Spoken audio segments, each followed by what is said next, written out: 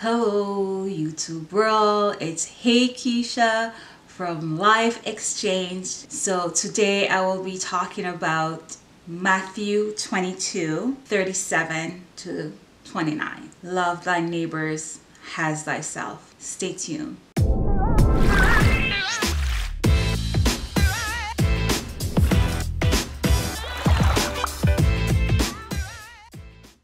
So before I get into this scripture, I chose the scripture because of an encounter that I had probably about 12 years ago, in two separate scenarios with meeting Muslims.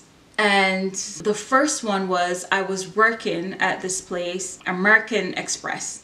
So I was working at American Express and I wasn't driving at the time. I lived about an hour to 2 hours away from where this call center is. I was taking the bus to work and I was taking the bus from work. My hours at the time was 4 p.m. to 12 a.m. Now, getting home after work from 12 a.m. I usually get home about say 2 o'clock in the morning, which is late. And I'm a woman and it was scary. It was fearful. And at the time, I grew up in the church, so I know to depend on God.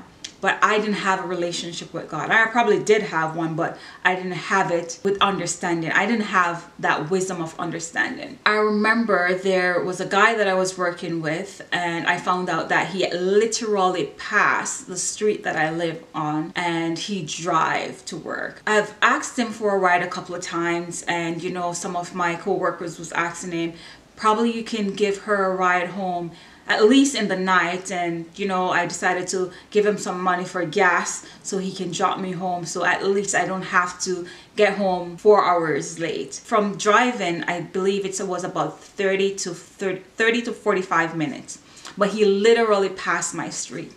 And this is a black guy, he's a Jamaican guy, and myself, I am a Jamaican. So he gave me a ride a few times. He dropped me home a few times. Sometimes I think people will do stuff for you for a limit amount of time, and after a while they're tired, they don't want to do it, they have things to do, but they don't know how to say it to you. And I would have preferred for that guy telling me, you know, Keisha, I can't drop you off tonight or next week because I'm not going that direction, I'm going somewhere else. So if you want to get yourself another ride, or you know, find someone to pick you up, then that will be great. And when I'm back on that route, I will be able to give you a ride home. But no, he would hide and either leave out before I finish working, or leave out a little bit early. We both work the same shift, but he'll try to leave out so that he doesn't have to give me a ride, or I don't know if he stay back a little bit late so he doesn't have to give me a ride. But now I cannot stay walking around looking for him, because the way the bus runs, or I get the last bus run around 12:30, and that's 12:30 a.m. And so I had to walk from where the call center is located to the main street, which is about 15 minutes of walk.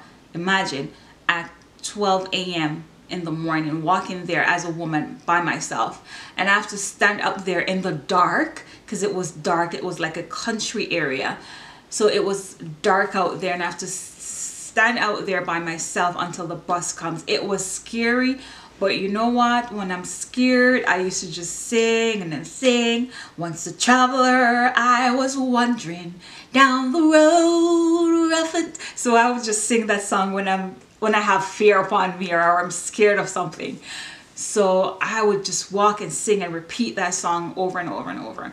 But one day I was going home, and as I was about to walk out of where the office is into the main street, this guy, he stopped and he asked, he's like, Keisha, where are you going? He asked his mom if she will be able to drop me to the main street. Now, this is a Muslim guy, and his mom is Muslim. And he asked his mom if she could drop me to the main street, and she said yes. I got into the car. When they got to the main street, the mother speak in her language. I don't think she speak perfect English, or probably she doesn't think I would understand her. I have no idea, but she spoke to him in her language, And he turned to me and he said, Keisha, my mom says she's not comfortable leaving you out here by yourself. She wants to know if it's okay for her to take you to the subway station, because at least there's a lot of people coming and going. So I said, okay, no problem, thank you, tell your mom thanks. And I sat there quietly, and then as we got closer to the subway station, she spoke something again into her language and said it to him. And he goes, Keisha, my mom said that she would be more comfortable take you home, to drop you home. Now, this Muslim mother and son they live in the area close to where the call center is, which is, they're going out of their way. So I live in the north, they live in the east, and they're going out of their way, an hour and a half to 2 hours out of their way to drop me home. And when he said that, my mom said she's not going to feel comfortable leaving you at the subway station. She's just going to take you straight to your house. Tears fell from my eyes, because this happened in 2012 of spring, and 9/11 was, as you know, September 11.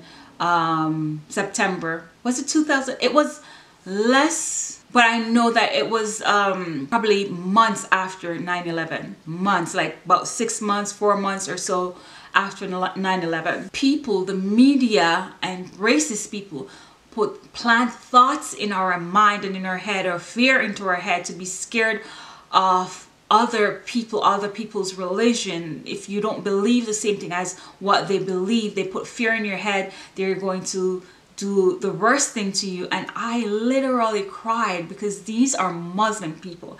I am a Christian, and she was not safe.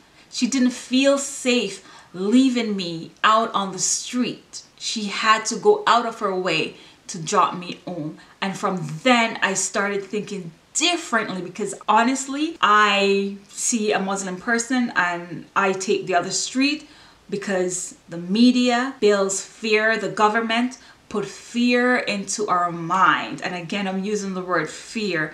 They put fear into our minds, because again, that's the weapon that the devil uses. It's a spirit that the devil used to control us. And I got home that night safely.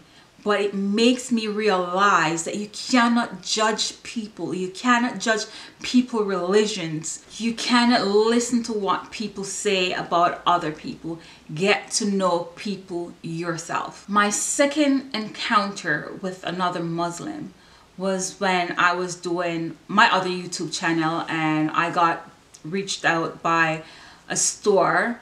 I was their ambassador, so they gave me a card that I would use in the store to purchase anything in the store at 50% off. The only thing that I need to do in return is to make sure that I do alls on my channel and show whatever I purchase, and to post whatever I purchase onto my Instagram page. So that was what all they asked of me. So I used to shop there a lot. It's 50% off. And I remember the day I went there and I picked up some stuff, and I was in the line, and there was this Muslim couple in front of me. It was an husband, a wife, and I believe it was a baby girl or a baby boy. I'm not sure. I'm more leaning to a baby girl. And the husband, I guess he took his wife shopping, and he bought a whole bunch of stuff for his wife. He bought some stuff for the kid, and there was one Tommy Hilfiger jacket that he had in his hand, because he wasn't sure if he wanted to buy it.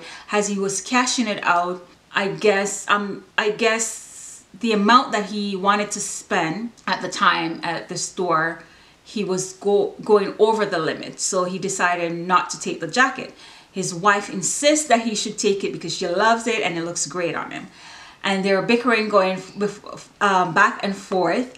And she decided, he's like, no, I didn't bring enough money, or I didn't budget for this. It's going to take me over my budget. So she said, okay, I can leave a couple of my tops and so that you can buy your jacket. And he goes, no, I brought you here to shop for you and shop for my daughter. I don't want you to leave anything.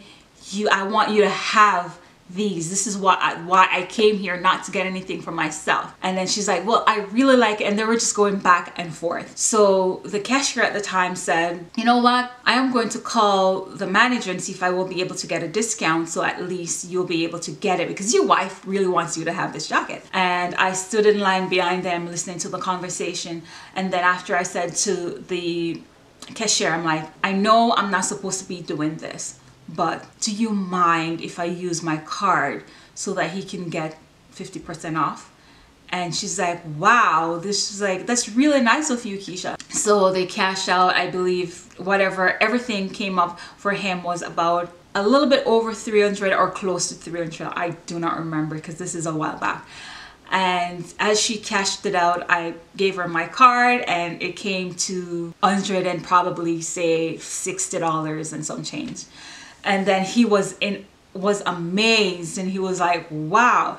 And he was like, thank you. And he goes to me, I wish I could hug you, but because of my religion, I can't. So I'm just gonna ask my wife.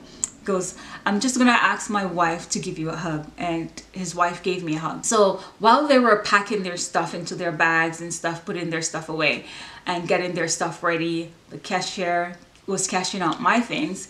And mine, I believe, probably came to about $100 and something, but together it came to about 50 something, like $55, close to $60. And while I was going into my wallet now, my bag, to take my money out or my card out to pay for my purchase, the cashier already put through the purchase, like put through something. So I'm like, no, I'll pay for it. And then the cashier and then the husband, the Muslim man, insists, no, I get this. You did this for me. I have to do something back for you. And he basically paid for whatever. And we look at each other, and it was like such an amazing time. My heart was filled with joy that I was able to do this for this Muslim couple. He turned around and was able to pay out whatever I purchased. In saying that, I try my best not, I look at people like your neighbor does not have to be someone that literally lives beside you. Your neighbor can be anyone from any country. You should love people the way that you want to be loved.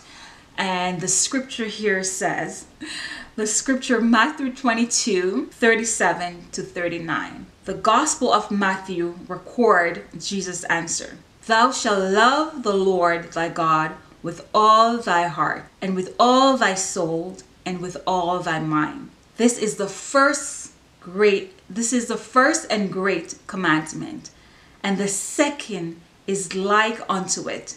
Thou shalt love thy neighbors as thyself. And I honestly look at Muslim differently. Not all Muslim are the same. Not all Muslims are evil. Not all Muslims are bad. There are some with good heart. And needless to say, you should just love everyone with all thine heart, the way that you'd like to be loved in return. So that's my story. I hope you guys have a great day, a great week, and a great month. See you in my next video.